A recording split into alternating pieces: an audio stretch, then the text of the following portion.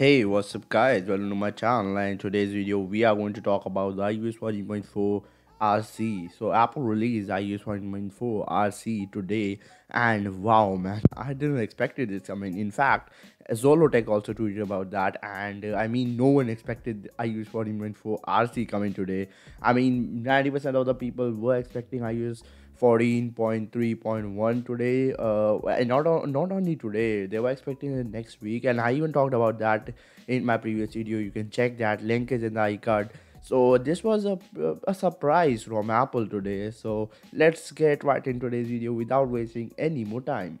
So first of all, let's talk about the build number. The build number is 18D52.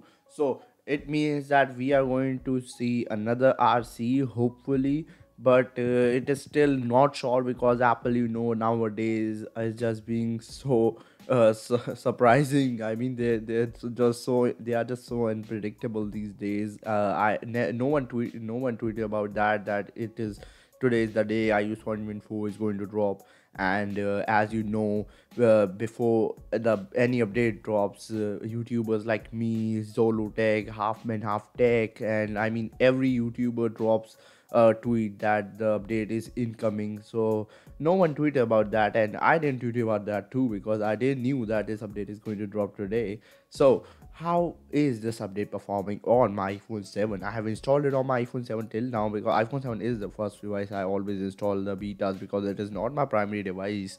So this device is performing almost the same. The performance is almost the same. It's been 10 hours since I've installed it on this device.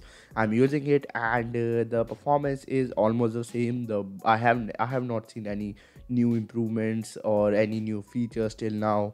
But yeah, in terms of battery improvement, I would say yep, it feels a bit more better. If you are an iPhone 7 user, this iOS 14.4 may be a game changer for you because I know many iOS 14.3 people who are on iOS 14.3 of and using iPhone 7 and 7 Plus are getting a really bad battery life, and this may be a game changer for you because I'm experiencing a much better battery life than iOS 14.4 beta 2.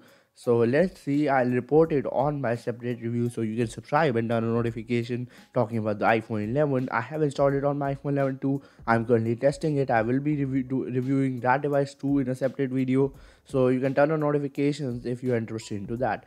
iPhone 11 is feeling much more quicker to response. The animation and everything is feeling much better than earlier.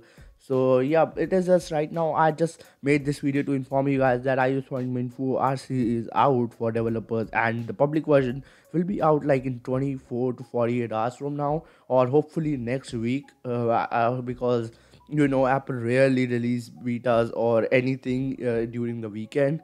So let's see and let's hope for the best. And iOS 1.4 public version will be dropping next week too for everyone. I'm not talking about the public beta.